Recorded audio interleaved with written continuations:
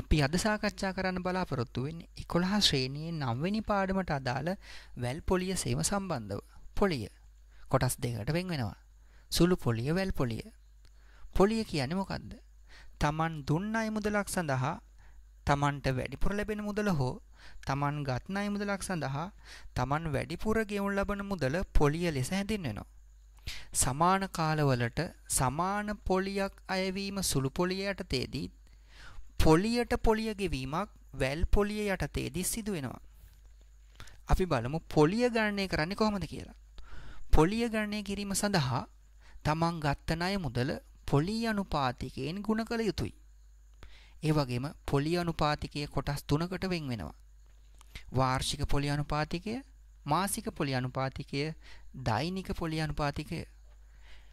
එහෙනම් Taman ගත්ත ණය මුදල වාර්ෂික පොලිය අනුපාතිකයෙන් ගුණ කළොත් ලැබෙන්නේ අවුරුද්දකට පොලිය.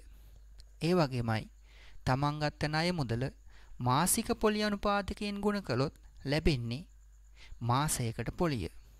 ඒ වගේම Taman ගත්ත ණය මුදල දෛනික පොලිය අනුපාතයෙන් ගුණ කළොත් ලැබෙන්නේ මොකද්ද? දිනකට පොලිය. අපි උදාහරණයක් සාකච්ඡා කරමු. අවුරුද්දකට 110ක වැල් පොලි අනුපාතිකයක් යටතේ රුපියල් 10000ක් ණයටගත් රෙහාන් අවුරුදු 3ක් අවසානයේ ණය නිදහස් වීමට ගෙවිය යුතු මුදල කීයද?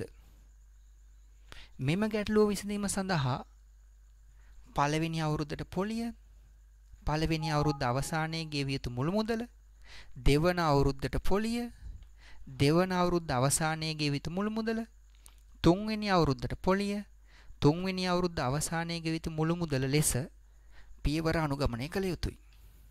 අපි බලමු පළවෙනි අවුරුද්දට පොලිය හොයන්නේ කොහොමද කියලා. Taman ගත්ත ණය මුදල, ඒකට තව නමක් මුල් මුදල ගුණ කරන්න ඕන වාර්ෂික පොලිය අනුපාතිකේ. Taman ගත්ත ණය මුදල රුපියල් 10000යි 10%යි වාර්ෂික පොලිය අනුපාතිකය. ගුණ කරාම පළවෙනි අවුරුද්දට පොලිය රුපියල් 1000යි. අපි දැන් හොයනවා පළවෙනි අවුරුද්ද අවසානයේ ණය නිදහස් වෙන්න නම් කොච්චර ගෙවන්න ඕනද?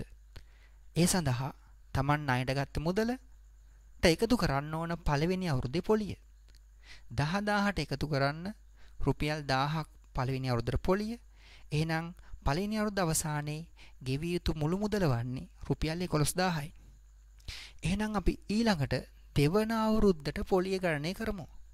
ඒ සඳහා Taman ගත්ත ණය මුදල නෙවෙයි ගුණ කරන්නේ. පළවෙනි අවුරුද්ද අවසානයේ ගෙවන්න තියෙන මුළු මුදල තමයි ගුණ කරන්නේ වාර්ෂික පොලිය අනුපාතිකේ.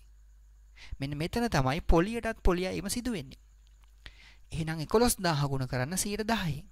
එතකොට ලැබෙනවා දෙවන අවුරුද්දට පොලිය 1100යි.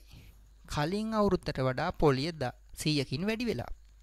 දැන් අපි හොයනවා දෙවන අවුරුද්ද අවසානයේ ගෙවිය යුතු මුළු මුදල කීයද?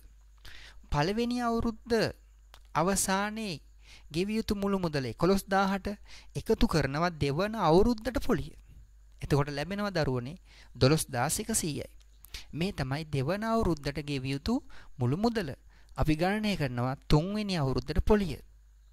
කොහොමද හොයන්නේ? දෙවන අවුරුද්ද අවසානයේ ගෙවිය යුතු මුළු මුදල ගුණ කරනවා වාර්ෂික පොලිය අනුපාතිකේ.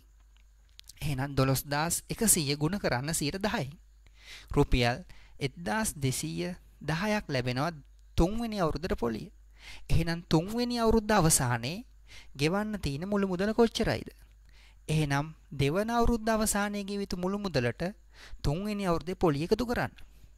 12100ට එකතු කරන්න 1210ක් ලැබෙනවා 13310ක්.